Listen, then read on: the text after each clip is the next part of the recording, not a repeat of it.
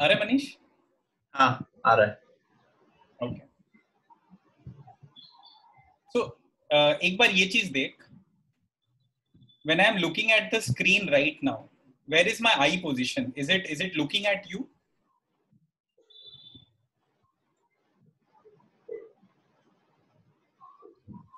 So in today's session we are going to talk about exam preparation strategy.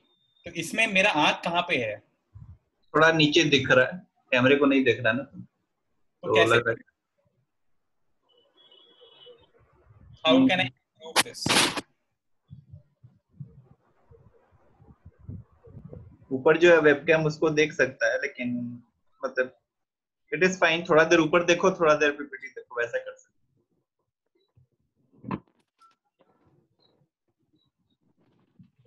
और नीचे हो जाता है, नहीं हो पाएगा वैसे.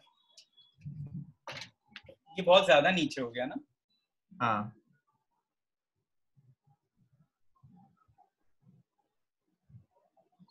Hi sir. Can you hear me? Yeah. Good. Can you see me properly? More or less? Yes sir. Good. So Yes sir.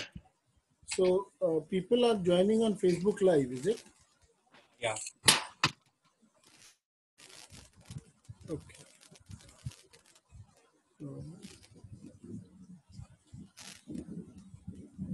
So this orientation is fine from my end? Yeah. So, sir, I have shared the screen. Can you see it? Yes. Okay. So, sir, you will start the session. Mm-hmm. In Facebook, how do we have a look at what is going on? Sir, Facebook, you will have to log into, you will have to have another screen open of NDLI's Facebook page. Okay. Mm-hmm. Okay.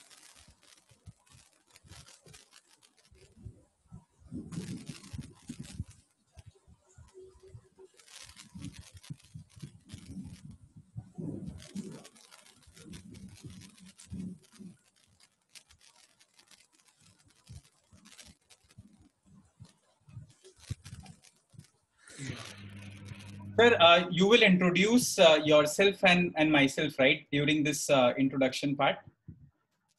And no, I think, yeah, that is a good way. I can introduce you and then I will introduce myself how is that the best way to do it, right? Yeah. Okay. So, sir, you will start from here. Yeah. No, before that, where do I start from? Sir, you will kick off this session, right? Yeah. Yeah. So I will introduce you and me. Yeah. And then I will go ahead and start, welcome them, and I'll tell you. You change the slides as soon as I'm speaking. Yeah. Hi, PPT.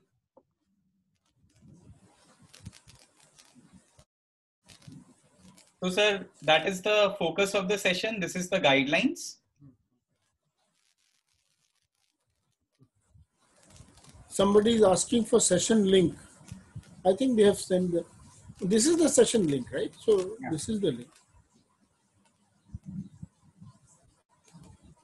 In Facebook page, somebody 1 hour ago asked for session link. I replied to one person that. Okay. Good. So then you will focus on this part. I mean, the whole current scenario. Yeah. And the context. So go to the first slide. Go to the first slide. Yeah. Then.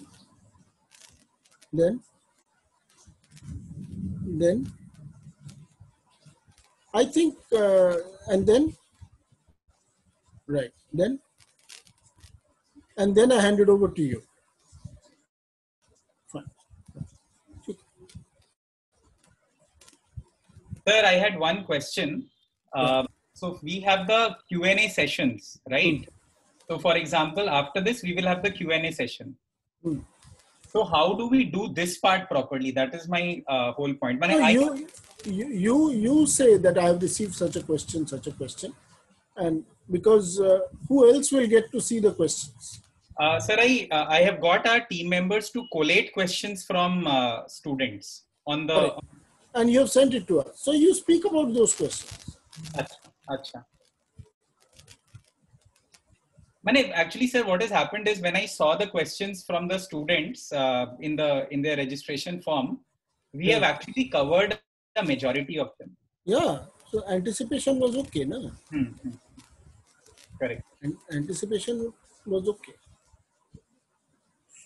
So So in the questions, you will say that we have received this question. So you choose which question you will answer. I have taken one question, sir, for each Q&A part. That's it. Bas. That's all. Manish is all set? Good. Yeah, we are set. We'll go live at 3 exactly. Manish, are you seeing the Facebook page activity? Anything there? Abhi kuch nahi hai na? Not right now. But how will people will not? We have not started, so how they will see only after 3 o'clock the sessions. Yeah. So, but by that time you will start, na?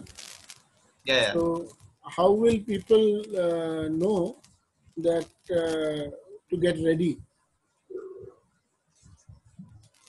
Sir, we have sent a mail also to all the registrants. Right.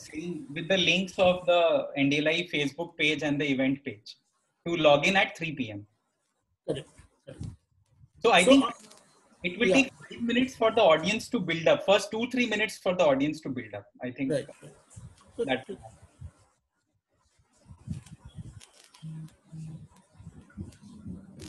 That's not an issue.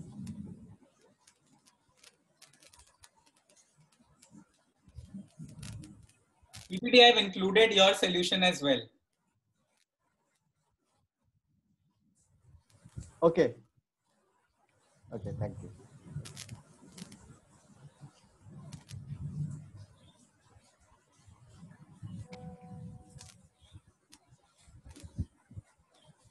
Sir, in the end, after Q&A session 3, after this session, if you will again take over from here. And say what? About NDLI. Right. So in Q&A session 3, sir, I have a question where I have taken there was a question asked by students that how do I manage school and competitive exams together? So I will focus on that, and then there were some questions. Show me the rest of the slides after this. Right. Then.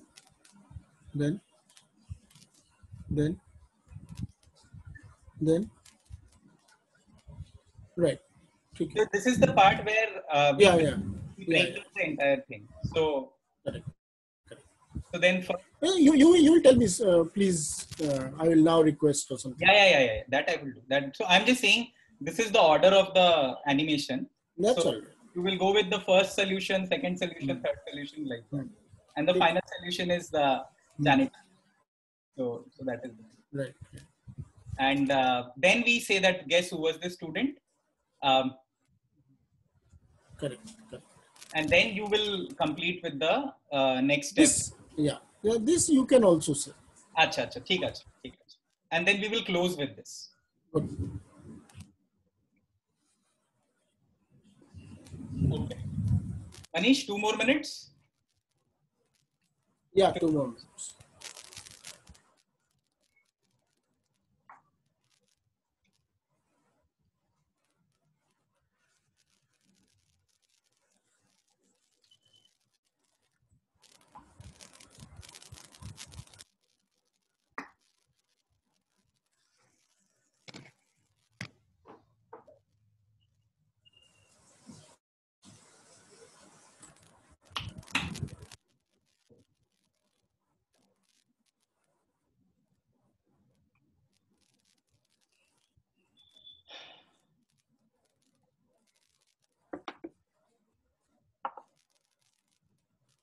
Manish?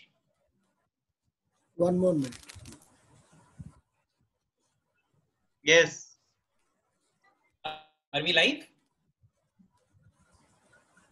20 seconds. Okay, okay. You have the link connected, right? Yeah. Okay. We are also on Facebook, on YouTube, no? Ah, sir, only fail.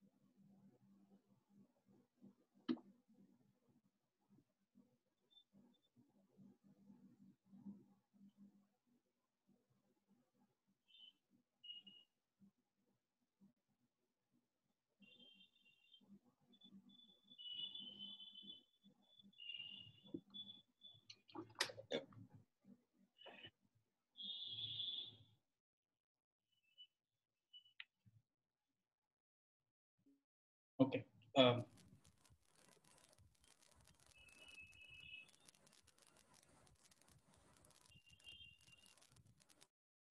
you have to tell me when to start. Yes, sir. Please start.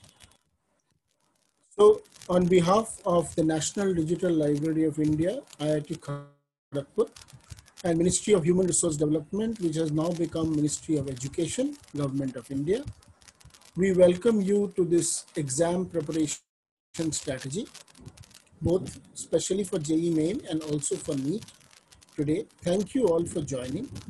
And all of you are aware that the government has now announced that both the JEE Main and all these entrance exams will go on.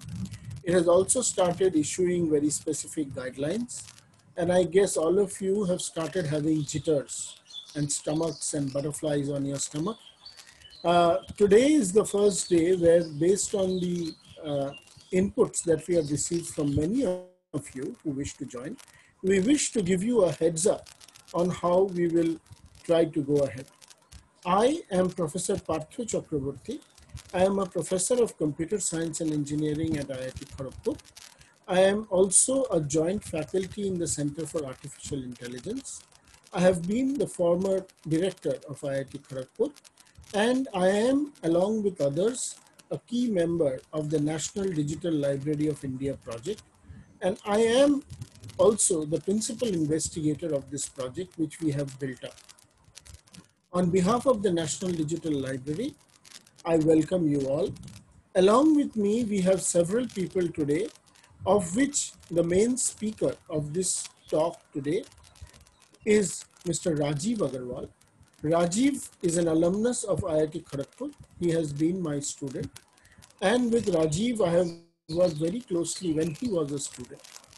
Subsequently, through his entrepreneurial spirit and his mechanism and his contribution to education and student performance, he is now the CTO of the National Digital Library Club and also runs his own activities.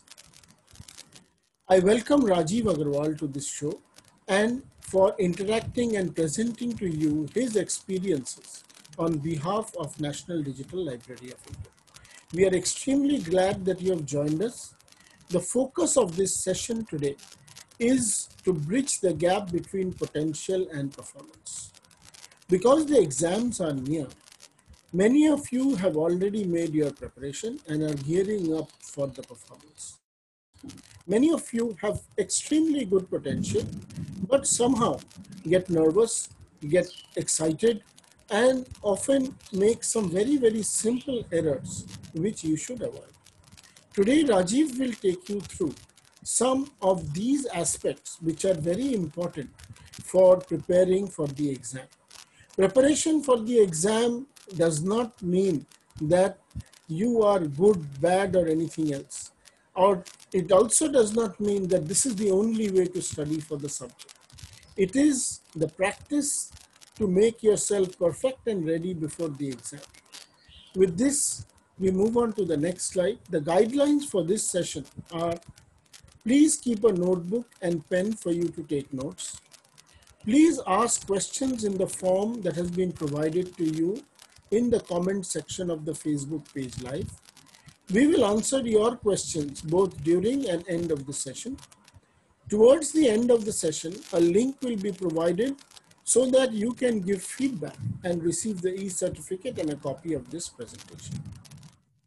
With this, I want to inform you that COVID has opened our eyes, and the world not only needs doctors, engineers, and scientists as before, but now they need them with what is called COVID speed.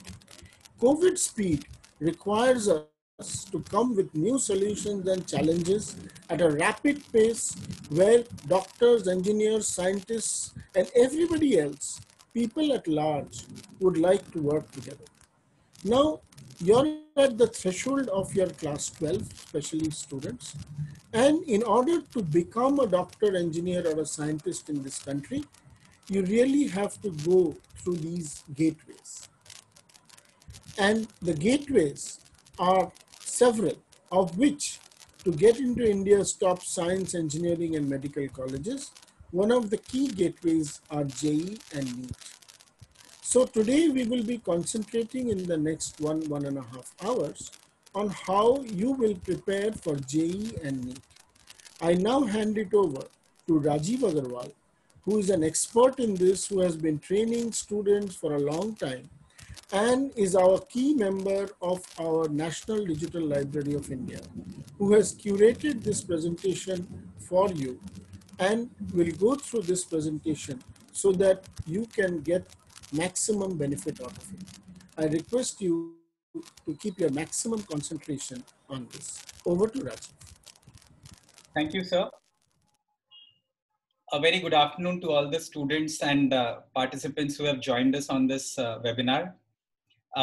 We received a lot of questions from you all who registered for this, and I believe we felt we would divide the whole session into 3 parts. The first part is going to focus on what are the best practices of studying and learning, so that you can get more out of how you study and how you learn. The second part of the session today, we will focus on tips and techniques on how to improve your score in the exam. So we will typically focus on what are the shortcut techniques to save time, and also focus on how you can avoid making some very common mistakes that students make. And the last part of our session will focus on short-term and long-term strategy and planning, because a lot of you students are currently going to appear for the JEE and NEET in September. So you need to know exactly which topics to study and what will fetch you more marks. And for those students who are now in 11 and in 12, you have some more time. So how to prepare a long-term strategy. So the whole presentation today is going to focus on providing you clarity, because we believe that clarity precedes mastery. And the whole session is designed around the questions that you students have asked and what we normally encounter students asking us. Okay, so let's move on. So the first question that students ask us is, when should I study? And a lot of students have sent in the questions also that, should I become a night owl? Should I study at night? Should I study at daytime? And what we felt is that our body is like a clock, and it's called the circadian rhythm. And there are specific times of the day when we are most productive, when our concentration levels are the highest. And we feel that it's very important for you to have adequate amount of rest at night. So the general, sometimes students say that I study at night, I study till 4 a.m. in the morning. What happens normally is that your concentration levels are not very high, your productivity is not very high. So what I would suggest is that it's important to get good amount of sleep, 6 to 7 hours of sound sleep at night, and have focus on high productivity throughout the day. This is all the more important at least 1 month before your exam, because your biological clock needs to be in tune with the timings of the exam, which don't happen at night, but they happen during the daytime. All right. Let's come to the next question. How long should I study? So this focuses on, should I study for 2 hours, 3 hours, 4 hours at a stretch? So this is a very common question where students say that, what is the adequate amount of time? And we feel that, our, just like, again, our brain is like a charger. It gets saturated after some time. And so the adequate amount of time for which you should study in one go is 1 hour to 90 minutes. Because after that, whatever new information you're trying to take, that doesn't really come into your head properly. You're not able to absorb it properly. And what we also suggest is that you take short breaks after every, let's say, slot of 1.5 hours that you have studied. You take a short break of, let's say, 15 to 20 minutes. A lot of times, what happens is students take a break of 2 hours after they have studied for 1 hour. So I would ideally, that's just something that we all often do, but take a short break and then again resume your studies after that. The next question is where should I study? So you have your whole home and you have different rooms, different places where you can study. And very often what we find is that students are studying on their beds. And after some time, the posture changes from sitting to lying on the bed. And then after some time, what is found is that students have fallen asleep. So the best place to study in a home is on a table and a chair.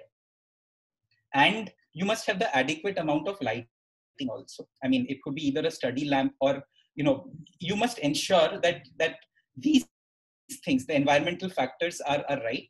And also, if possible, you should study in a room where there is not too much of noise. I will come to this part in the next question. So we have covered 3 aspects right now. When should I study? How long should I study? And where should I study? All right. I would also encourage all the participants in today's webinar that while I'm talking about these strategies and best practices, you keep posting your questions on the comment section of the Facebook Live page. And what will happen is that a lot of our team members will start collating that also. And we can see that if you have any special question that we have not covered, we will try to cover that as well. All right. One of the most frequently asked questions, in fact, a lot of you students and teachers and principals who have registered for this event have asked this question: how can I increase my concentration? And I want to share this is that, we can do a lot of things in one day, but we should focus on doing one thing at one time. And by that, currently one of our biggest distractions is the mobile phone. We have several apps, we have several social media apps on our mobile phone. So what my request and is that when you are studying, let's say that 1 hour slot that we just now talked about, keep your mobile phone away. Because every time there is a vibration or there is a ting sound on the mobile, our concentration that we should focus on the thing at hand, it deviates from there. So that is one of the most basic things you could do. You can always, have your phone or other things after that when you're taking the break. The second important thing, which is really useful in increasing your concentration, is you should make notes. So a lot of times what happens is that we are doing a lot of theory. We are reading the theory of chapters in, let's say, physics or biology or chemistry. And we keep reading stuff and we are not writing it down. So I'll give you a very good technique here. Whenever you are studying, let's say you have studied a chapter, the theory, for 2 hours. You keep out half an hour to make notes. Now, note making is also an art. When you make notes, you simply don't copy stuff from whatever is written in the book and you write it in your notes. That is not the best way. a better technique is where you write down whatever you remember. That means you close the book and you try to write down some of those points, whatever you can remember. Now there'll be two things that will happen here. You would have missed out on a lot of things that you have that you have studied, and you are aware of some of those points and you're not aware of some of those points. So now what you do is you open the book again and see which points you have missed out on, write them down. And of course you will see that there are some points you don't even remember that you don't remember. So that you again write it down. This will increase your this will not only increase your concentration because you're writing and reading at the same time, but it will increase the overall output of your study sessions in a big way. So this is something that I would like to suggest to all of you. Another technique to increase your concentration, like I do this a lot, is that I listen to music. Now for me, instrumental music works. Vocal music doesn't work. Some of you can try that also. A lot of students have said that when they're solving problems in mathematics or in physics or chemistry, the whole idea of listening to music while they're solving problems, it increases their concentration, cuts out the noise from outside. So you can try that out as well. If I were to ask you all this question, and you can comment on this on the Facebook live page right now, which is that subject that you are most scared of? If I can just have some of you mention your that subject that gives you nightmares, that you're most afraid of. And we got a lot of questions where students said that I like subject A and B, but I don't like subject C. Okay, so I'm sure every one of us has this one subject which is our Achilles heel, which is our weak point. And how do we ensure that we can improve on this subject? That is the most important focus, because in an entrance exam, let's say if you talk about JEE, then you have physics, chemistry, and mathematics. And if you have NEET, you have physics, chemistry, and biology. Your best chances are to get a good rank your rank is dependent on the total score. And there is a cutoff for each subject as well. So you should ideally be able to, not to get away with these weaknesses, which can really dampen your overall rank. So I would like to quote this person called Mark Twain. What he had said was, if you ate a frog every morning, first thing during the day, then nothing worse can happen to you throughout the day. So what I'm suggesting is that you don't eat a frog, but what we mean by the frog here is that it's that thing on our plate which we don't like. So the best way to improve your subject phobia is by focusing on that subject. You have a weakness, let's say, in a given subject, because you don't like to spend time with that subject. That is the only reason.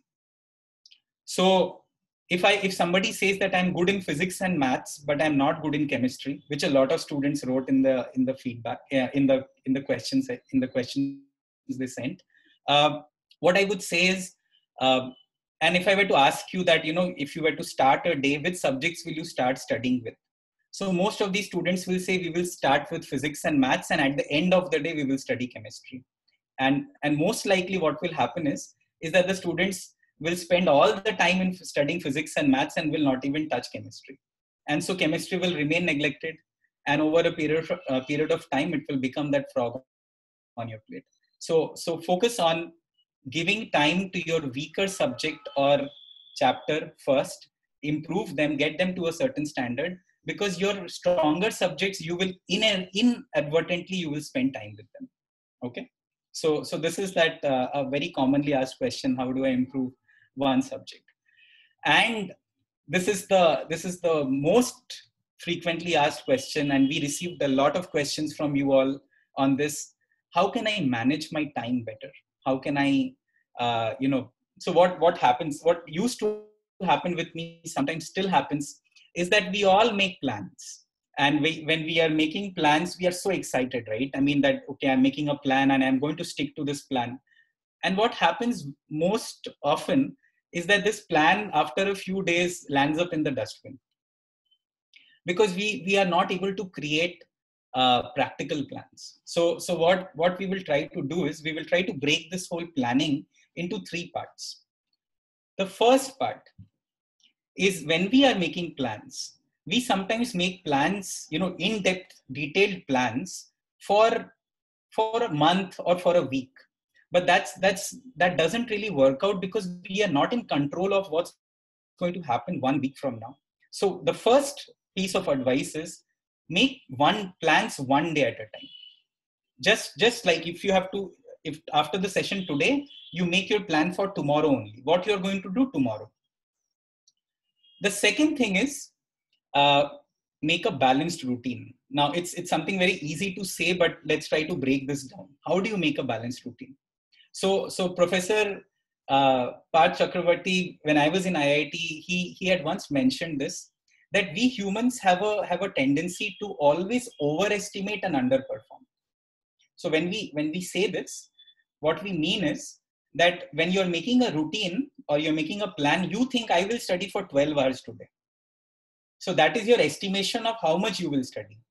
But what happens is you end up studying only for, let's say, 9 hours.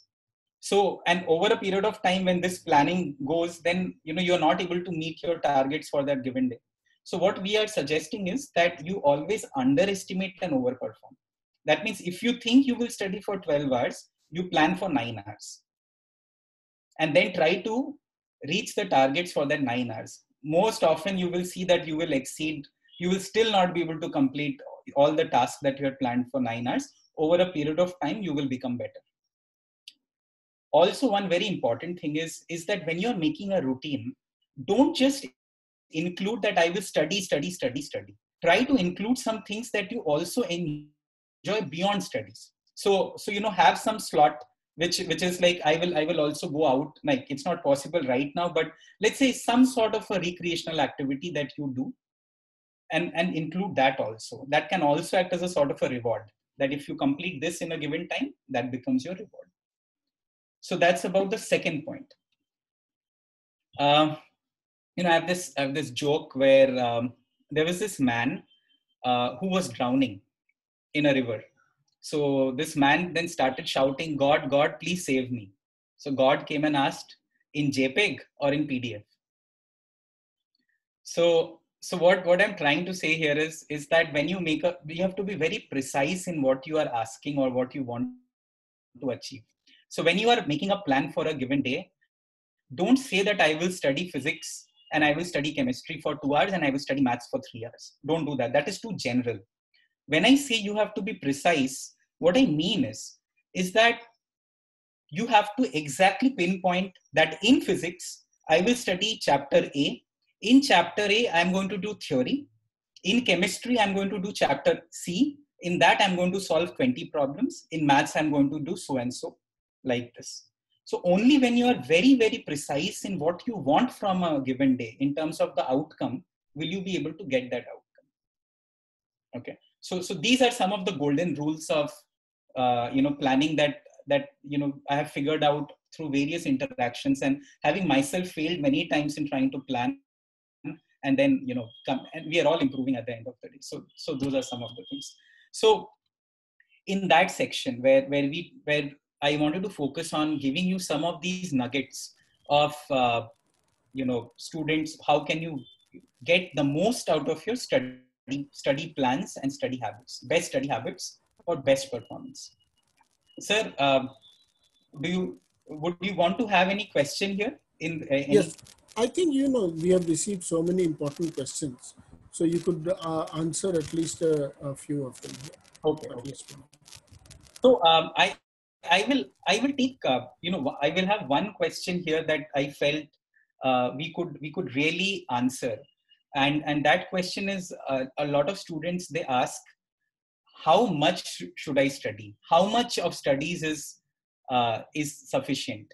So a lot of times the answer varies from, normally it starts in the region of 10 hours going up to 18 hours a day, and in order to get into the top colleges like IITs, AIMS, you have to really burn the midnight oil. You have to study all the time, and that is a normal perception that has been formed. I would rather suggest that if in a long-term strategy, that when you have at least a year or 2 years to prepare, it is not the quantity of time that matters. So how many hours you are studying is not important. What is more important are two things: the quality of the time.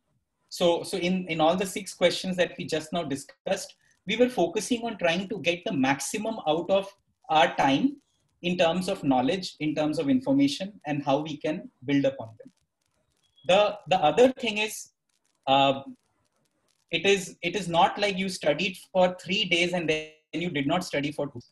So what happens is your entire momentum is lost. So what we want to, in order for success, we want consistency, that you study for a certain amount of time every day. Now that certain amount of time can be 4 hours, 5 hours, or you can start with any number and then gradually build on the momentum. When you build momentum, when you start enjoying studies, then you will soon realize that you will stop focusing on the quantity of time. You will start. Rajiv, one more thing I think we should advise the students, Yes, sir. that if they study something, a chapter, let us say, and then at the end of that study, they should try to answer questions about that chapter. They should take a small test. Now, they should take a small test the same day. They should take a small test 3 days later. They should take a small test 7 days later, and they should take a small test 1 month later.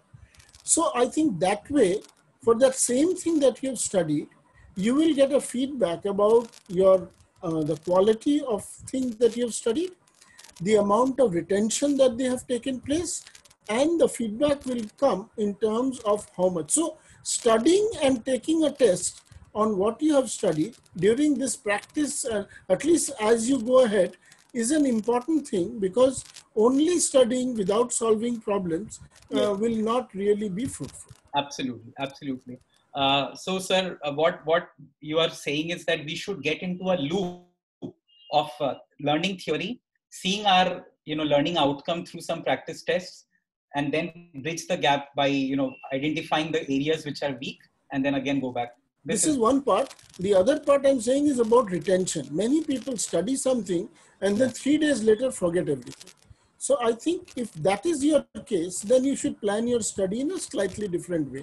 So these two tests, one is whether you have assimilated and found out where you have not, so that you can study that part more. The second is how much you are retaining and for how long. Yes, absolutely, absolutely. So I think from this section now, where we have focused on some of these best practices of learning and studying, we will now move on to the next session, which is the tips to improve score in exams. Okay. So this is one part where again a lot of students asked, how do we manage time? How do we improve accuracy? So let me just give you a quick introduction to how do you improve your performance. In any sort of competitive exam like JEE and NEET, you have to do two things. The first thing is you should be able to solve questions accurately. That means out of the 4 options or the multiple formats of questions that are given, you should be able to identify which is the correct answer. And the second thing is you need to figure this out in a very short span of time, because time is limited. So you need both speed and accuracy. So in this session now, we will focus on how to improve your performance. So if you see this bar here on the right hand side, then a lot of times this is our situation, that we have a certain level of performance, but our potential is this entire thing. So let's say your potential is to score 75%, but you're scoring, let's say 60%. So how do you bridge the gap of this 75 to 60%? So you lose marks or you lose this percentage points because of two reasons. One is because you make mistakes, and mistakes are of various types. So you have got mistakes like conceptual mistakes. You make mistakes which are fact based, where you don't remember things.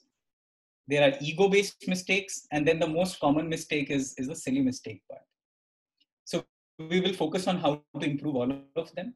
And then we will also talk about some of these tips and techniques of how to save time and how to solve problems very smartly, okay, by looking at the options and figuring some of them out. All right. So let's come to this point. Let's look at some of the common errors that we make. Okay. Now, I'm sure you all have heard of this scientist called Feynman, Dr. Richard Feynman, and he talked about this method in terms of, you know, how do you improve your understanding of a given topic or given subject. And even Einstein, for that matter, was a big fan of this whole. He used to say that if you can't explain something simply, you don't understand it well enough. Now, what I'm trying to say here is that whenever you choose a concept, and you know how many important concepts are there in each of the subjects or chapters. So I'll just break it down for you very quickly. Uh, if you look at JEE or NEET, the three subjects, physics, chemistry, maths, or physics, chemistry, biology, they have on an average combined, the total number of chapters is around 100. And in each chapter, you have 4 to 5 to 6 at most important concepts that you really need to master. And if you have mastered that, that means you have understood the chapter and like that. So there are a total of, let's say, 500 to 600 important concepts that you need to master for these examinations. Now, what Dr. Richard Feynman suggests is that if you take a concept, then you try to understand it first yourself and try to then explain it to somebody. It could be a child, it could be your younger brother or sister, it could be your, you know, any person.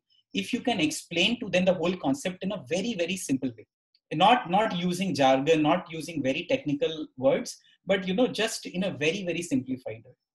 When you are explaining this to your, you know, brother or sister, then what you will identify is that there are some things that you are not able to explain so well, and you would know that.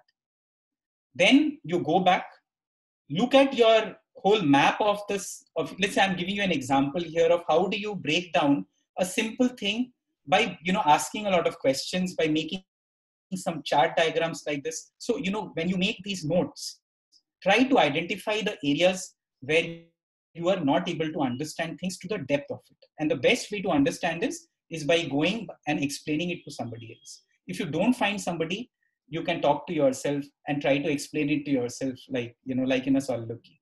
So like that. Okay. So what this will do is, this will help you to make notes, like we have already talked about making notes. So make notes by which you break down each topic, ask the whys, ask the why nots, and ask the hows. You know, how does something really work? And here, obviously, because in JEE and NEET are application-based exams. That means it's not just sufficient to know what is something. It's not just sufficient to know what is Newton's law. It is also important to know what are the applications of Newton's laws. So whenever you are doing this around a concept, try to identify some of these common, typical type of questions which are asked in terms of applications. It is also important that if you try to connect some of these theories and concepts to practical applications in life. So you can work on that. The second type of mistake that students make is they can't remember. So one of the questions that a lot of you ask is, and what sir was also mentioning, how do you retain better? Because you have studied something, and in exams, a lot of questions are fact based. You know, what is the color of this salt, or, you know, how many times this has happened, how many. So there are a lot of very simple fact based questions. So what I would suggest is that you try to, I'm sure a lot of you already employ this, is something called mnemonics. Now, mnemonics basically means it's a method or a pattern of using alphabets or figures or facts by in a such a way that you are able to remember them easily. So, for example, one of the common mnemonics that I use, it's called Caught Mutter. For those, there is a chapter in both JEE and NEET called Solid State, and there you have 7 types of Bravais lattices. So the 7 types of Bravais lattices can be remembered as cubic, orthorhombic, triclinic, monoclinic, tetrahedral, tetragonal, hexagonal, and rhombohedral. So like this. Similarly, a lot of you remember the elements of the periodic table as signs, by taking the first symbol of those elements. Similarly, how do you remember the planets in the solar system? So, you've got Mercury, Venus, Earth, Mars, Jupiter, Saturn. So my very educated mother just served us noodles. And in this way, there are many methods by which can help you to remember things by associating it with some mnemonics. And other thing that you can do is you can also create some colorful charts by which you can remember the color of the precipitates, because it is very difficult to remember them sometimes. So if you make notes when you become a little creative, use some color, then it kind of registers in our brain in a better way. So these are some of the techniques to help you remember better. The last thing that I would like to say is that in this part, in terms of remembering things, is you make notes and always revise from your notes, and then keep improving your notes. I have seen this. One of the most common factors for all students who do well in exams is that they have very, very good notes. Notes meaning you make your own notes. Okay, so that's something which you should do.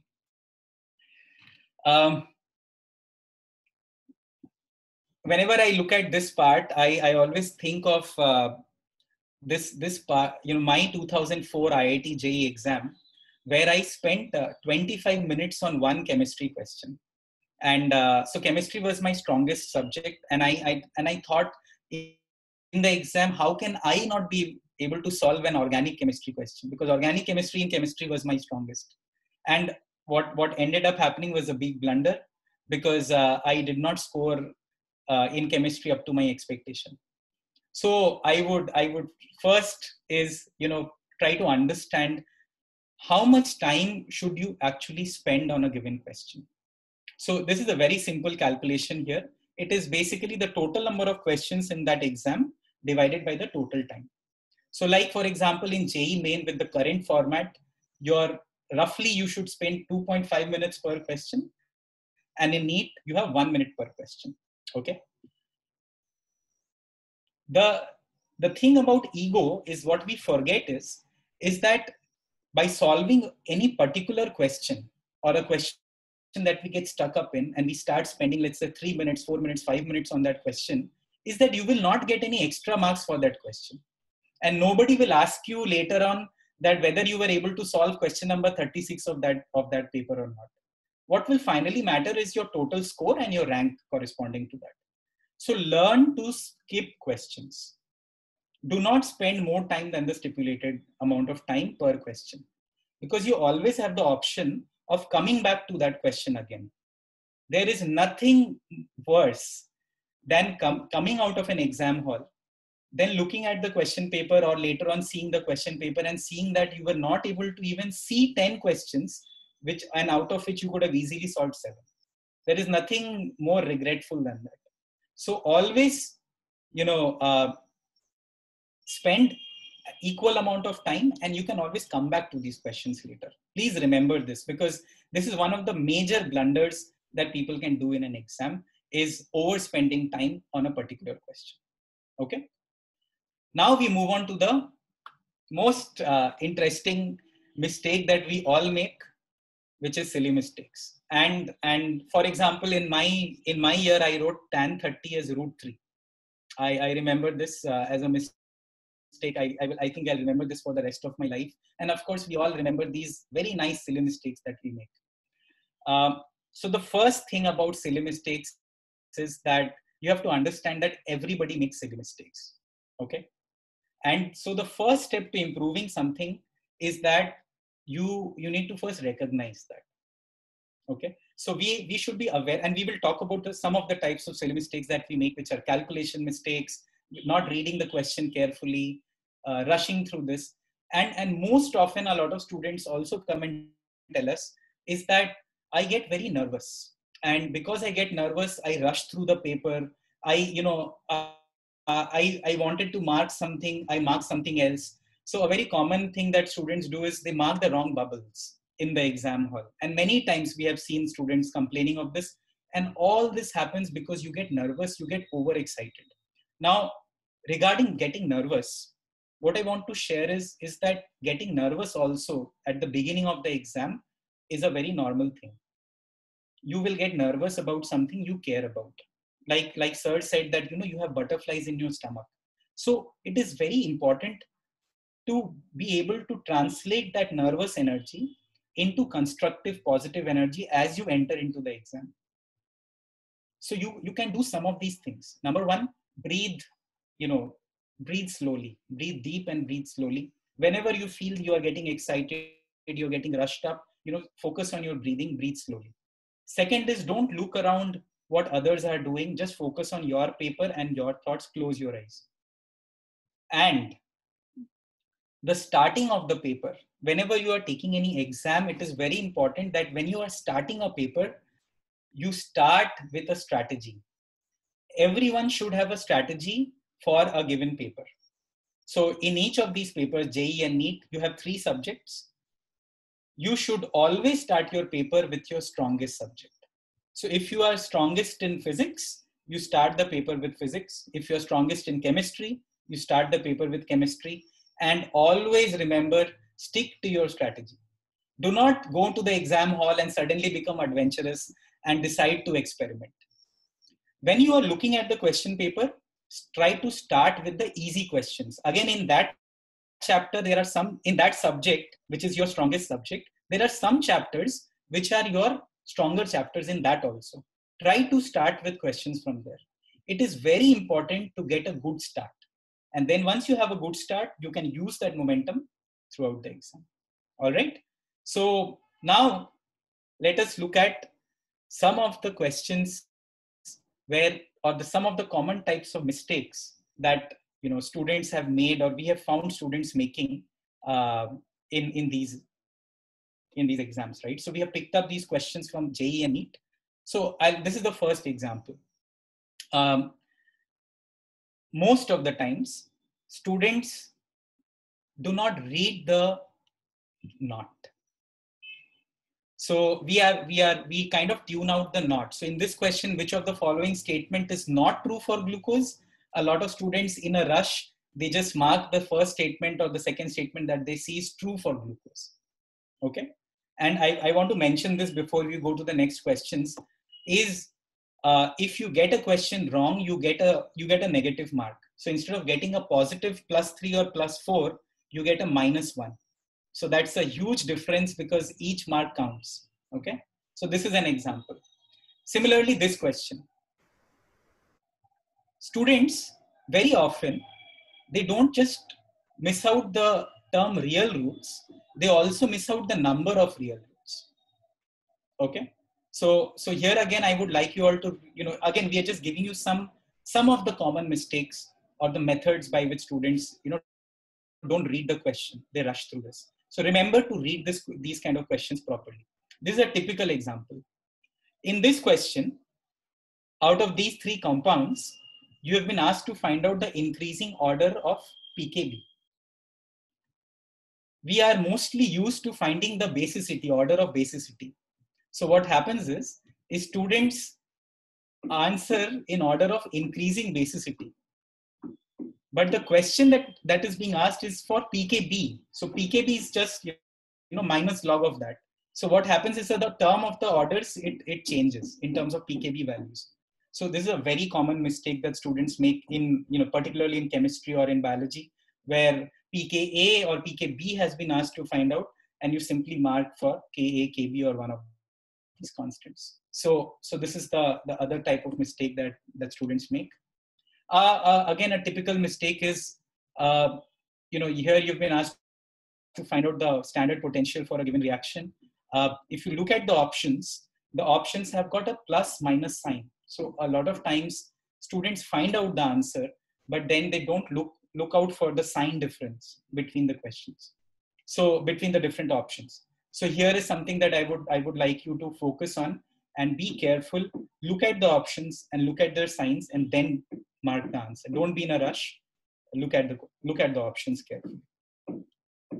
And the last question in this series again, just like we don't read the word not, similarly, in this question also, we are always very focused on finding the true statement. So students don't read the word false statement, or they kind of ignore the word false statement. They just read it as the statement amongst the following, and then they just mark the first correct true statement.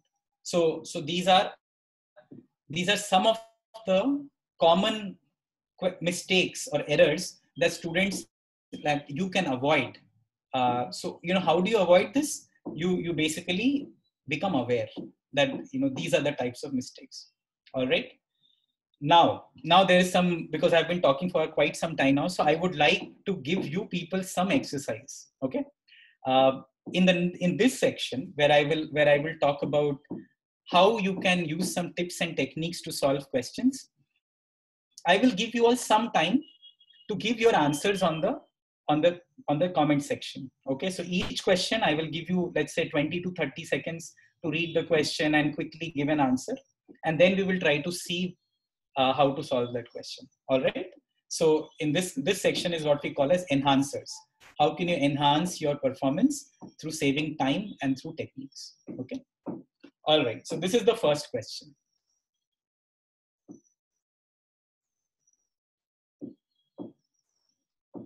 This is the IIT JEE 2009 question. If you know the answer to it, then you can put your comments on the Facebook chat part. You must have a pen and a paper, I hope, to solve this.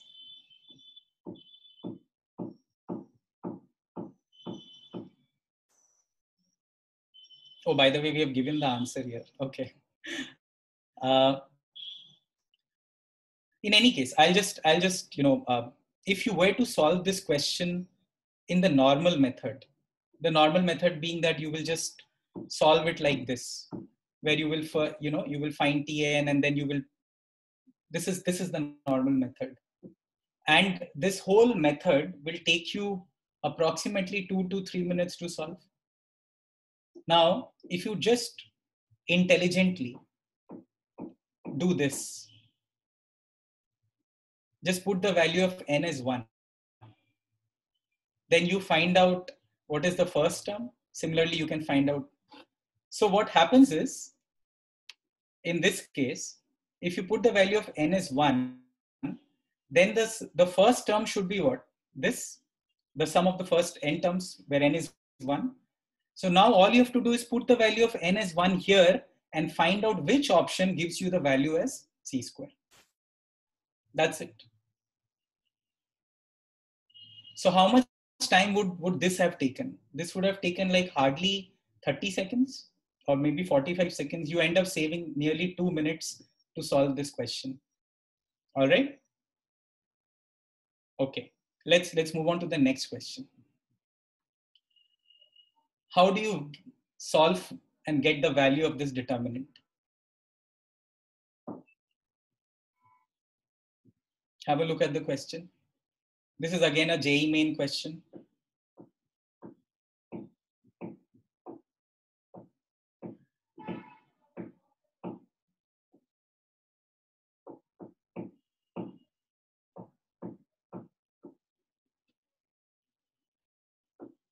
All right. Again, let me show you the conventional method.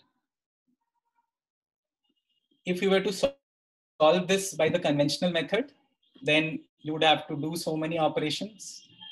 And then from there, you will find this answer as option B. All right.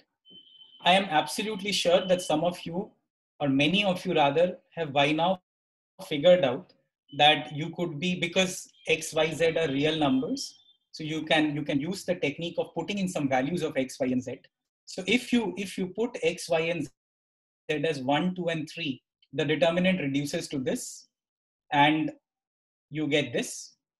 So 2, then all you have to do is put X, Y, Z as 1, 2, 3 in the options. And then from there, you will find that option B will give you this as 2. Now, you have to be kind of, you could be solving this even faster, because X equal to 1, 2, 3, you have to do so much calculation. When I was discussing this with Professor Pratim Das, he gave an even more elegant solution. He said, because there are many X's here in this determinant, why don't we take x as 0? The moment you take x as 0, this determinant reduces to something even more easy to solve. You know, these two terms become 0. All you have to do is calculate for this. And you therefore, I hope you're understanding what we're trying to talk about here. You have to be very discriminative about the kind of choices you make.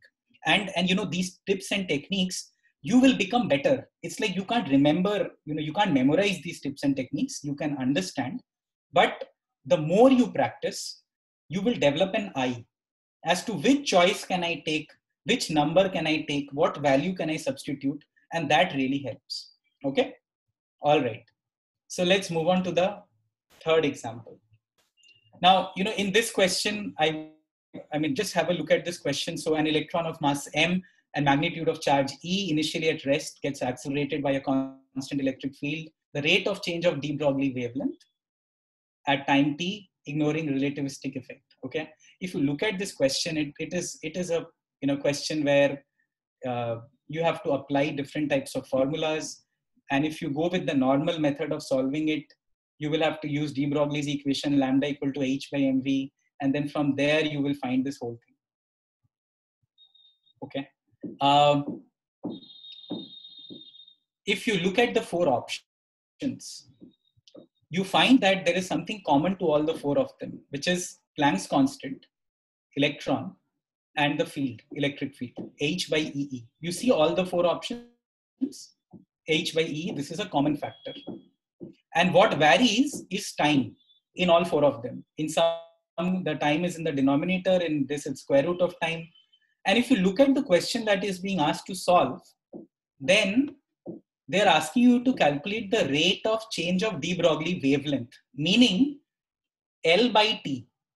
That means in the options, the dimension of the answer should be L by T, means velocity, L by T in that respect, length by time. So all you have to do is find out the dimension of this common factor in all the options, h by EE. H you can find out from lambda equal to, you know, E equal to hc by lambda. And you can find this value, which is LT. The dimension of h by EE is length into time. Now, which option in those four will give you L by T? The one where time in that option is in the denominator and square of that. That means this option. That means this option is the correct answer. So in fact, this is an example I'm using for, you know, dimensional analysis. We use this in many questions. A lot of questions, you know, if you just keep an eye for it, you don't have to solve the question. You can just use the, you know, understand what is the dimension that is being asked, look at the options. If you can't find out one option, you can at least narrow it down to two options. You can eliminate some of the options. Okay. So that's this trick to this question. This is a pretty simple question. Again, in terms of, you know, how do you apply this trick? So I've given you the answer to it. Again, if you were to solve this, it will take you some time to solve this, right? Now, again, you can use a very simple trick here because the value, this expression is independent of any range of theta. So you can take a value of theta, which will be easy, which will, you know, once you substitute it, it will make the expressions very easy to solve. So here, let's take the value of theta as 45 degrees, and then you can easily calculate it and get it as the answer here, which is 2. So this is another example of intelligent substitution, and then getting the answer from there. All right. This one I want you to solve very quickly. I will give you 30 seconds. This is a NEET question. The number of sigma and pi bonds in pent-2-ene 4-ine.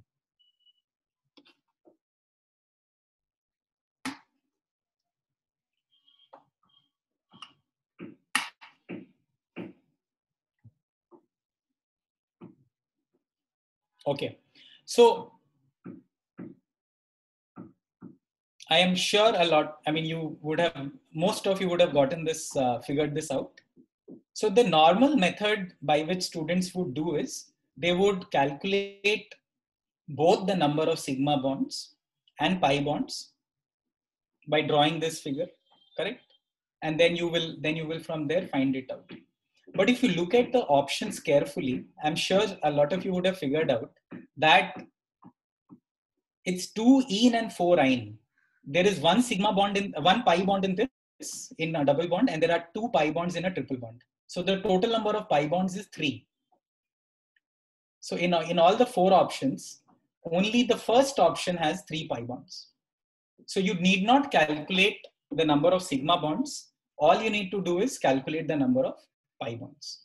And it will again help you save time and get to the answer. So again, look at the options, very carefully figure out what has been asked, look at the options, and then jump into solving a question. Don't read a question and just jump into solving it. Just give it a few seconds to understand if you could do it some other shorter method, if you could apply more, something like that. The second last question in terms of tricks. The total energy of an electron in an orbit is given as minus 3.4 electron volts. You have been asked to find out its kinetic and potential energy. So I'm sure, again, think about it for 1 second. You know that total energy is equal to kinetic energy plus potential energy, right? So if you look at the 4 options, you can simply see that only this option, if you add these two, will give you minus 3.4. The rest of the 3 options will not give you minus 3.4. So you can simply mark this without even doing any calculations. Else, you can always solve this question, by doing the fact that the other method is also that kinetic energy and potential energy have opposite signs. Kinetic by potential is negative. So the only option where they are having opposite signs is this one. In this, they have the same sign, same sign, same sign. So again, you could go for this. But so there is no need to solve anything in this question. Okay. Now coming to the last question of the tips and techniques. This is my favorite question. It came in 2004 in my year, and I will give you all. So this is for students who are in class 12, appearing for JEE NEET right now, and those who are in class 12 will be appearing for JEE NEET next year. So you've been given that sodium crystallizes in body-centered cubic lattice. The edge length is given, and you have to find out the density in SI units. Okay. If you look at this question, then this question is, you can understand it in the conventional method. Everyone knows the formula. Density is mass by volume, and then you will use, in mass you will put n is equal to 2 because it is body centered. You will put the mass here, which is the atomic number by Avogadro number, and you will put A as the unit cell length, which is 430 picometer. You will convert all of this into kg and meter, and you can imagine the amount of calculation. I have not put it here, but it's a lot of calculation. And if you look at the options, then it is still a lot of calculation, right? I mean, you will have to still figure out which of these. So let me give you all a hint as to how to think about this question. You have been asked to find out the density of sodium in SI unit. I'm giving you a hint. The hint is that density of water in SI unit is 1000 kg per meter cube. Now, can you figure out which is out of the 4 options, which option do you think could be the right answer? And over the years, I've always found that students are able to pick up either without the hint or with the hint. If you apply a basic knowledge that sodium floats on water, if sodium floats on water, then the density of sodium has to be less than 1000. Out of the 4 options, only 962 is the one which is less than 1000. So you don't have to do all this calculation. All you have to do is just know this, apply this very simple knowledge of yours. And because everything is connected, right? So, and you can very easily answer this question. Okay. So that's these are some of the techniques. So we understood that these techniques that we have, it requires a lot of presence of mind. It requires a lot of practice, and it will help you to save time, and you can use this time for other problems where you have to solve. So not every question you will be able to apply a trick. Some questions will help you save a lot of time. Okay. So we had talked about something called how do you, so we are talking about practice, and we are now talking about how do you perfect your practice. So a lot of students, they say I study a lot, and as sir was saying, right, that after whatever you study you should see whether you have understood the concept or not. So you do a lot of practice, then you do a lot of reflection. When we say reflection, what we mean is that you constantly see where are you going wrong, whether you are making silly mistakes. If you are making silly mistakes, then what kind of silly mistake? If you are making conceptual mistake, then which are those concepts you are making the mistake? And once you reflect, then you can improve on it. And you have, over a period of time, once you've made enough mistakes, you will be this expert in that chapter. In the words of Niels Bohr, an expert is a man who has made all the mistakes which can be made in a narrow field. So we want you to make all the mistakes in your practice exams before your actual exam, so you can minimize the gap between your potential and performance. Okay, so this is the section, sir. The Q&A. Yeah, I think, Rajiv, one important thing here is when people are practicing, Yes, there are two kinds of practice. One is practicing when you're studying the subject. One is practicing when you are giving the exam. So there is a difference between the time spent, the thought given when you are studying the subject and practicing to know whether you have understood that topic. Yes, yes. And how much time you would give to that. And the other is practicing when you are giving as if an exam. True. So there is a difference between these two. And there is a difference between the reflection or self-evaluation of both of these. I think you should elaborate a bit of this now or in a later part, whenever it is, because people will not understand or grasp a subject when they are really studying to understand the subject and not giving the exam, not practicing for a time-bounded test. For that time, the practice and the evaluation and the reflection is different from when they are giving an exam. Absolutely. So I think that you should explain. Yes. So what sir you are saying is you're absolutely on point there.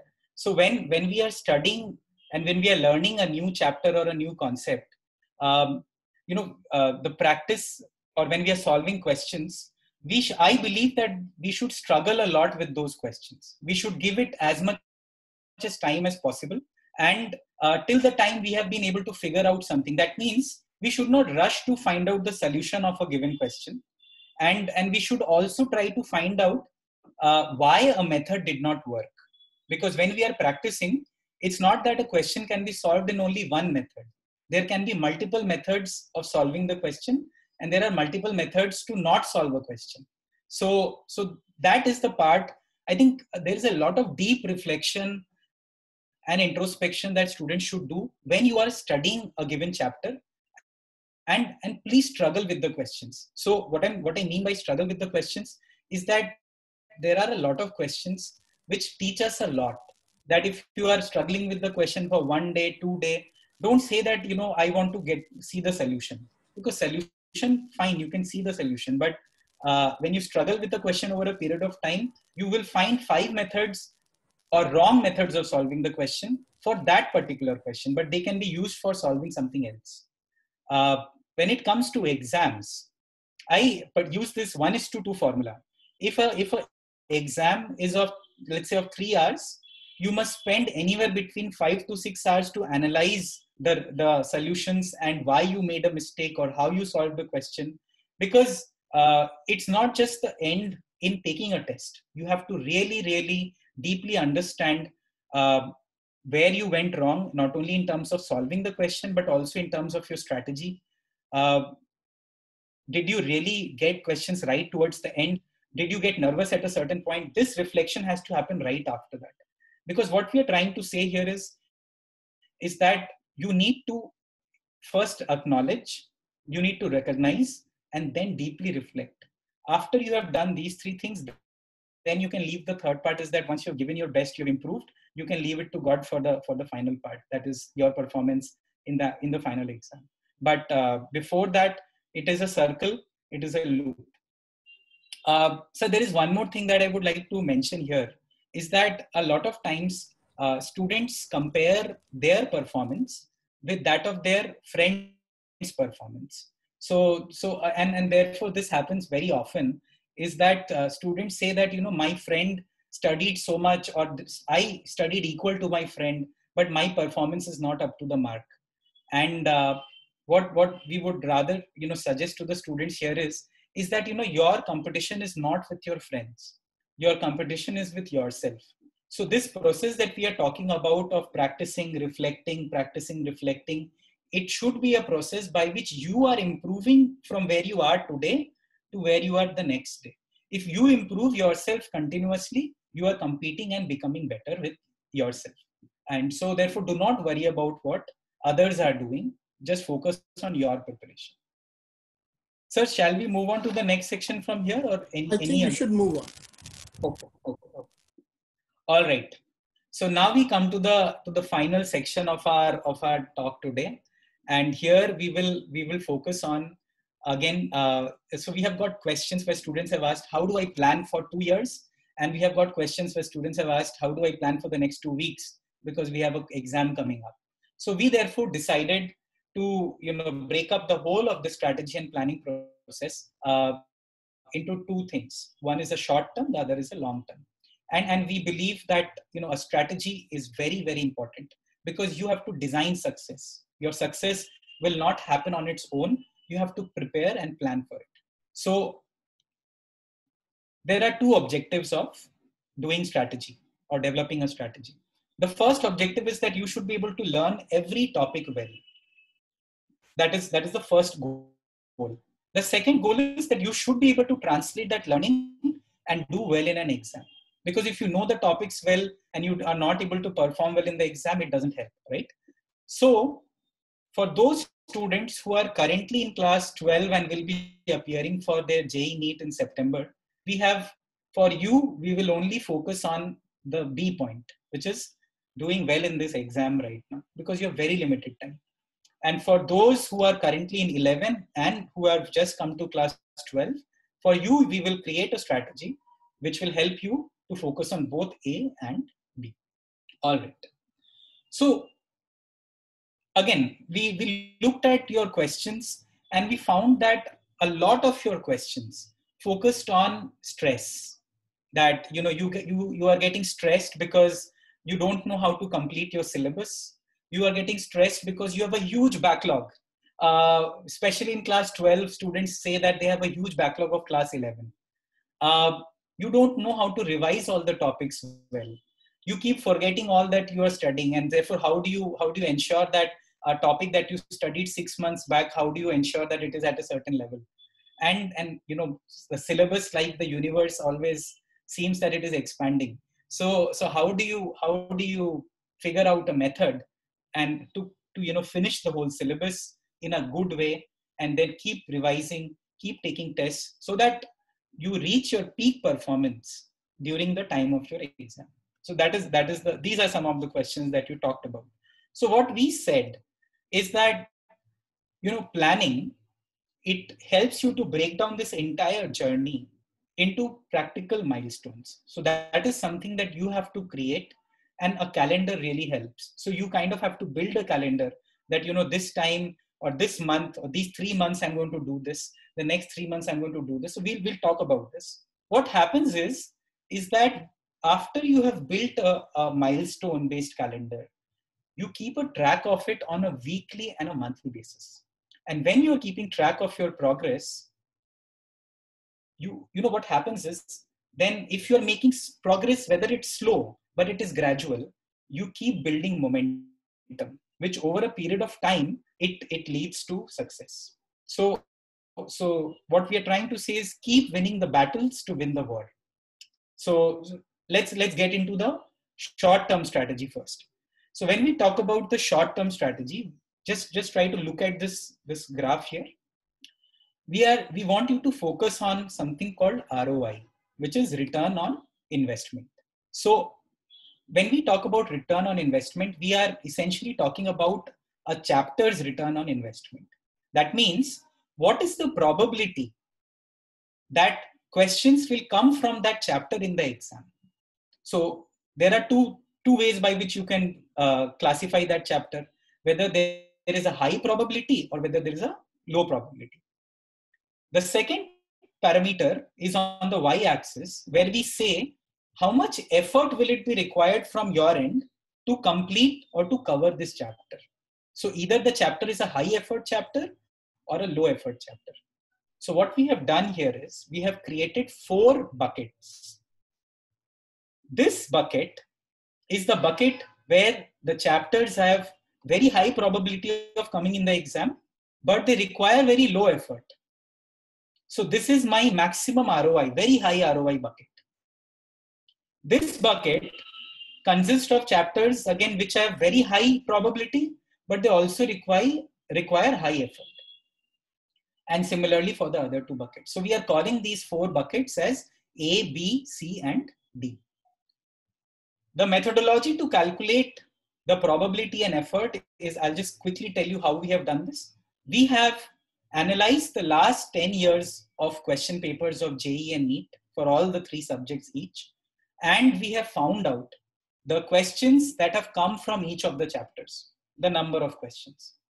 And from here, we have been able to find out which chapters have more proportion of questions coming in the exam and which chapters have low proportion of questions in the exam.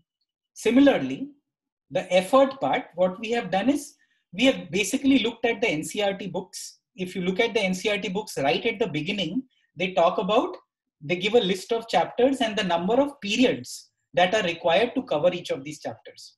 So as a thumb rule, we have taken that as our parameter to decide whether there is a chapter is a high effort chapter or a low effort chapter, simply on the basis of the number of periods that NCERT has mentioned. But the effort that you will need to give to a given chapter will be a function of your level of preparation in that chapter currently. So you can decide whether if there is a chapter which according to us is a very high effort chapter, but you have prepared it very well thoroughly, then for you it becomes a low effort chapter. But this is the normal thumb rule that we have used. So now let's look at this as your strategy. I think almost 60% of the students asked which chapters to study, how do I decide, what sequence of chapters, like that. So what we are suggesting here is that if you look at those 4 buckets, we have again drawn those 4 buckets here, buckets A, B, C, and D. So you should first focus on these chapters, especially if your exam is very near. You should focus on these chapters, which are called top priority chapters. Then you move on to this bucket, which is the next high ROI chapters, then this and then this. So this is the strategy that we are going to use to identify the priority of chapters, which chapters to study first, which chapter to study after that, and which chapter to study after that. Okay. So let me give you an example. Have a look at this slide here. This is JEE Main Physics. All the chapters that are there in JEE Main Physics syllabus, they are mentioned here. What we have done is we have basically classified them into 4 buckets. Okay. So if you start studying, then you can try focusing on these chapters first in bucket A, because these chapters have had a very large proportion of questions in JEE Main over the last 10 years, and they require less time and effort from your end to prepare. And then you go to bucket B, C, and D. What we have done is that I'm going to show you only one slide here for JEE Main Physics. We have collated this for JEE Main Chemistry, Maths, NEET, Physics, Biology, and Chemistry. And we have put all these slides at the end of our presentation, which you will be able to download from NDLI website after registration. So that will be available to you. All these slides will be available to you. All right. This was short-term strategy in terms of figuring out, which chapter I should study and which chapter I should, keep for later, like that. Now we come the kind of the part which is the long-term strategy. How do you prepare over a period of a year or 2 years? And here we have a very, very simple philosophy. So the mistake that we make is we often try to finish one chapter and try to attain expert level in that chapter in one go. That means, suppose you studied atomic structure right at the beginning of 11, and you say that in 3 months I will master atomic structure. So what the problem with this strategy is that, first thing is, it is very difficult to understand all the nuances and concepts of a chapter in one go because you're reading it for the first time. The second problem is that after 6 months from the beginning of class 11, you would have forgotten a lot of things about atomic structure. So if your level was here at the beginning of 3 months, after 6 months you would have come here because you've already forgotten so much. So the strategy that we are trying to propose is a phase-wise, stage-wise strategy. So what we are trying to say is that when you start a given chapter, your level of understanding and preparation is, let's say, less than 25%. That means you understand less than 25% of the chapter. If there is a question from the chapter, there is less than 25% chance that you will be able to solve the question.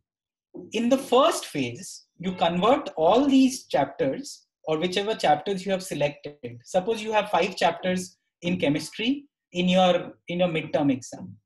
So, and you have 3 months to go for it. So in the first month, take all the 5 chapters and try to get them to go from 25% to 50% proficiency. Then build upon that up to 50%, convert that 50% into 75% proficiency. Again, after that, one more cycle. And then give one more cycle to get your chapters from 75% up to 100% proficiency. This can be used at any stage of your preparation, whether you are in class 12 or whether you are in class 11.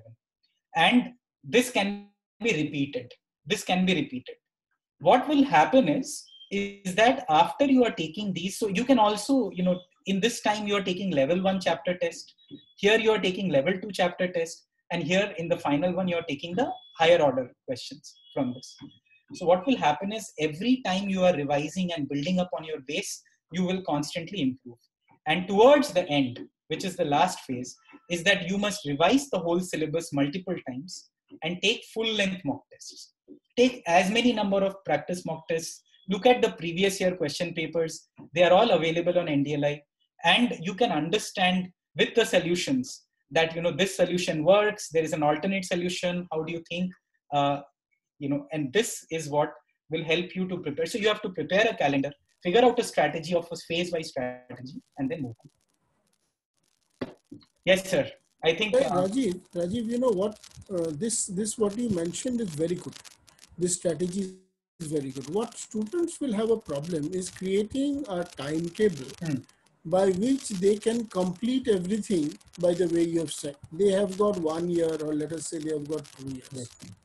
And if you try to fit it in a monthly, weekly, daily schedule, you will see that 24 hours is not sufficient. That is what people generally feel. So I think, they should go through a mechanism by which, firstly, whatever they have understood, they must understand well. That is very important. Covering 100% of the syllabus and understanding 2% is worse than covering 60% of the syllabus and understanding almost the whole of it. So I think, there will be questions, and you also alluded to forming a timetable and reflecting. I think you must share with them your thoughts about, there are people who will finish the whole syllabus 5 times, but there will be others who will not. Yeah. I think we are trying to make sure the good people will always do well. But there are people who have the potential, who can answer whatever they answer perfectly, but they take more time to study. Yes. I think you must advise, it is not a one size fits all for everybody. So I think you must give some tips here. I think, so one of the first questions or things that I would like to focus on here is a lot of students, they ask, how many subjects should I study in a day? And how many subjects should I study in a week? And my advice is students should take up at most 2 subjects in a day. And so suppose you are studying for 5 hours. This is not included, this is not inclusive of your school time or other engagements that you have. I'm talking about 5 hours of self study. So when you are doing 5 hours of self study, then you can at most take 2 subjects and give each of them 2.5 hours each. Now suppose you are in a, so of course different students have different levels of preparation. So some students will have a lot of their chapters in this bucket, where they have 80% of the chapters where they have less than 25% understanding, and some students will be in this bucket.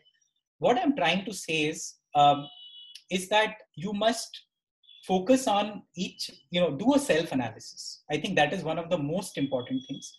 Students should do a self analysis, look at all the chapters. Let's say you talk about physics or chemistry. You look at all the chapters that are given there, and you put a color coding next to them. This is what we get students to do, and this strategy really works, because you are, first thing, you are trying to identify where you stand. So let's say 30% fall in red, 40% fall in orange, and let's say the rest 30% fall in yellow.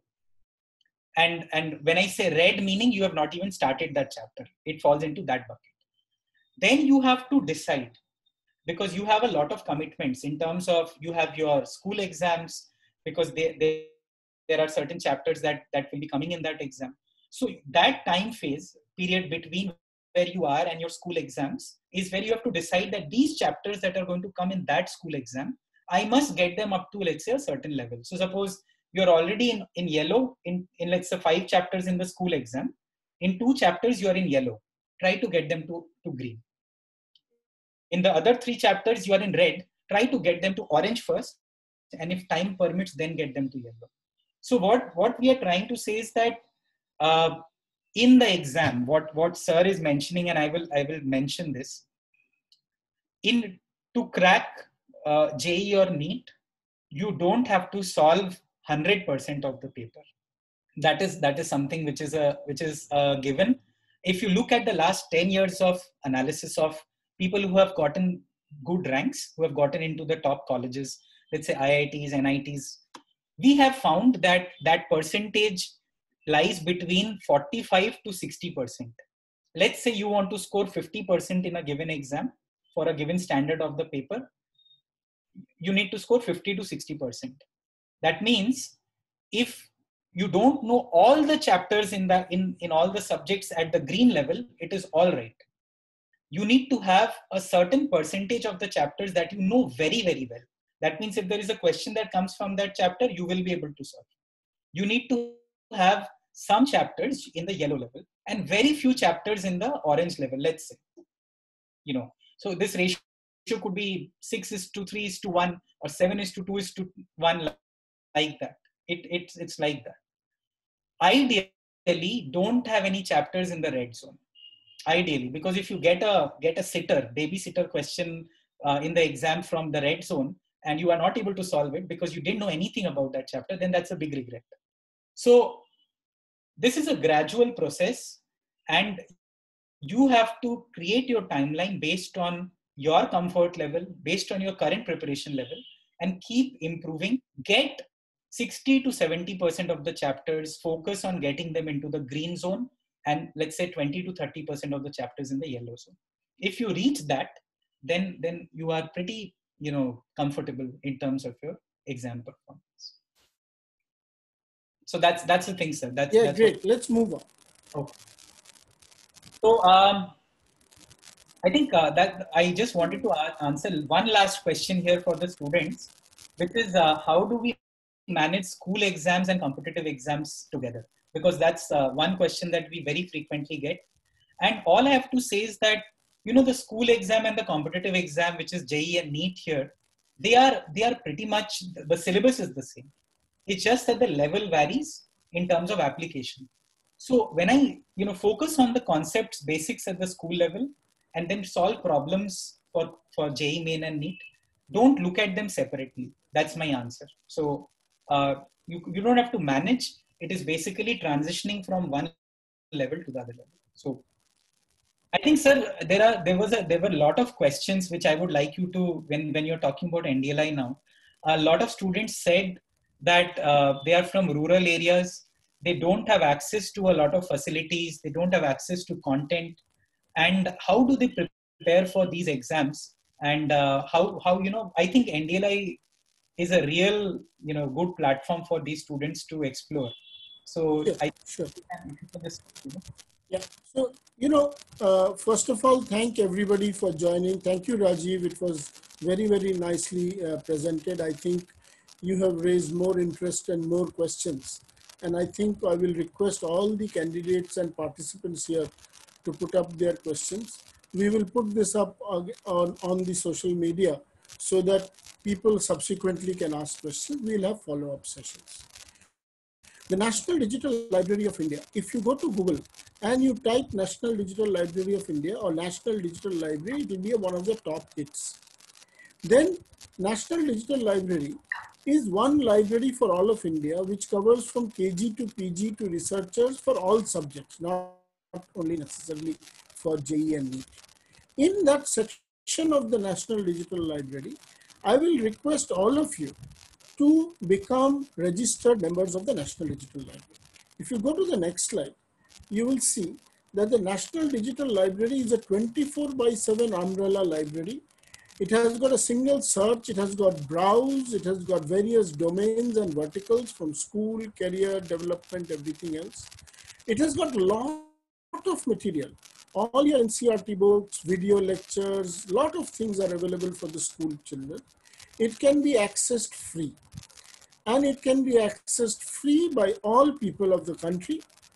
And it can be accessed even at any time during 24 hours. If we go to the next slide, you will see that there are two ways to access the National Digital Library of India. Firstly is the web app. So if you have got the web app, then you can access it through both the links of the web app mentioned there. And you also have a mobile app. And therefore, in the mobile app or the web app, especially in the mobile app, if you are in a place where you have got access, you can download all these material. And then you can check all these answers and material whenever you want. And in the web app, we have got, go to the next slide. For this particular case, National Digital Library has got something called an NDLI tutor. There we have all the solved multiple ways of solution for JEE Main, JEE Advanced and several others. We also have lectures, content of all these topics. If you go to the next slide, then you will see that there is a JEE Advanced tutor where all the solutions are given, worked out solutions are given, and you can get all these solutions for free. Moreover, for all these subjects, you have got video lectures from various expert teachers and every other thing which is available here. You also have other sources. There is a source called STEM EZ, which has got hundreds and thousands of questions on physics, chemistry, mathematics, and things like that. And you can practice each and every of these. And for this, you can access it from anywhere you want, both on your mobile app as well as for the email, as well as from the web app. And finally, you can download all these materials onto the mobile. Those who are working in schools in rural areas, the schools can download this material in the schools and then share it with the people there. We will also come up, for those who are preparing for a year or long, we'll come up with more material where you can access it offline. So I will very strongly request and ask people to go through this NDLI, go to the National Digital Library of India, become a registered user and start using this. And we will come up with more such webinars, and please post your questions and answers. Now let me come before we terminate. Once Lord Rutherford received a call saying that another of his colleagues told him that he had met a student. And this student, when he asked the student, and he explained the whole interaction with this student, he said that he asked the student do you know how to measure the height of a building using a barometer? The student said, yes, sir. So first answer the student gave was, you tie a long piece of string to the neck of the barometer and lower the barometer from the roof to the skyscraper to the ground and measure that length of the string. So this teacher was very annoyed. He said that, how do you get it? He said, the length of the string plus the length of the barometer will be the height of the building. The teacher was very annoyed. He was failed. The student appealed. And the student said, the answer I gave is right. How can you say I have failed? Because that is the method. You did not tell me anything more. So the student was then called for an interview and said, okay, you now answer this question and give me something related to physics. So this is what the student first answered. Next. He said, take the barometer to the roof of the skyscraper, drop it, measure the time it takes to reach the ground, and h is equal to half gt squared. Physics. This time the examiner was getting angrier and angrier. He said, no, do you have another solution? He said, yes, sir. And he said, measure the height of the barometer and the length of its shadow. Measure the length of the skyscraper's shadow and use proportional arithmetic. This is physics and mathematics. Now this teacher is now boiling, because he's not getting the standard textbook answer. Then he says, tie a short piece of string to the barometer and swing it like a pendulum, first at ground level and then at the roof, and the difference in the gravitational restoring force by this formula will give it to you. So he's going higher and higher. So the teacher is realizing that this fellow is not ordinary. Then he says, do you have any other solution? He says that if the skyscraper has an outside emergency staircase, it would be easier to walk up and mark off the height of the skyscraper in barometer lengths and add them up. So as soon as he gives a deep philosophical physics and mathematics answer, he gives another outrageous answer to make this fellow angry. So finally, he says that use the barometer to measure the air pressure at the roof of the skyscraper on the ground and convert the difference in millibars into feet. Ratio and proportion. Then this flabbergasted teacher asked, do you have any other solution? He says, knock on the janitor's door and say to him, if you would like a new piece of barometer, I'll give you this one if you tell me the height of the skyscraper. Finally, the teacher asked this person, realized that this is different. Asked this person, do you know the answer? He says, yes, I know the standard answer that is given in the textbook, but I hate people when they want me to think the way they think. And guess who this person was? This person was Niels Bohr. Niels Bohr, who made fundamental contributions to quantum theory, atomic structure, and received the Nobel Prize. So, what I want to tell you is that while you prepare for JEE and GATE, while you do and keep your body and mind fit, please make sure that learning science, learning everything else is not about giving exams only. Exams have to be given. For that, preparation has to be made, and we have given you the way to make preparations. If you get into IITs, it does not mean life is made for you. If you don't get into IITs or medical, does not mean life is lost for you. I have millions of friends who have not made into IITs and have made it very big. I myself, after giving the JEE exam, did not even go to see the result because I thought I had done so badly. And therefore, the knowledge of your subject, the passion in your life will come in due course. And the calling of your life will come in due course. There are two aspects which we want to stress here. The first aspect is that whatever you do, do it sincerely and try to understand it to the best of your knowledge. Whenever you prepare for something, prepare for it with your heart and soul. Don't do something that is of no relevance to you. My daughter clearly said that I don't want to give all these exams. I want to study anthropology, which is fine. There are many other things you can do in life. And you don't have to be an engineer, doctor, or a scientist. But if you wish to be one, then please prepare. Please be sincere At this age, all this what I'm trying to tell you will be looking like gyans, like old people and teachers who have grown old will give you. But take my word, we have learned it all the hard way that this is important. So with this, I really want to encourage all of you to prepare sincerely. Do whatever it is. It's like, you know, you're playing a test match and somebody is bowling to you. First ball will be an outswinger. Leave it. Don't let the first ball hurt how you are going to play the second ball. Don't let something which has happened earlier affect you later on.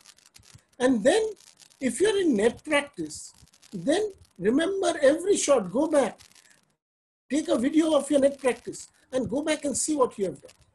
So this sort of practice, reflection, practice, weakness identification is good for preparing for the exam. Do it sincerely.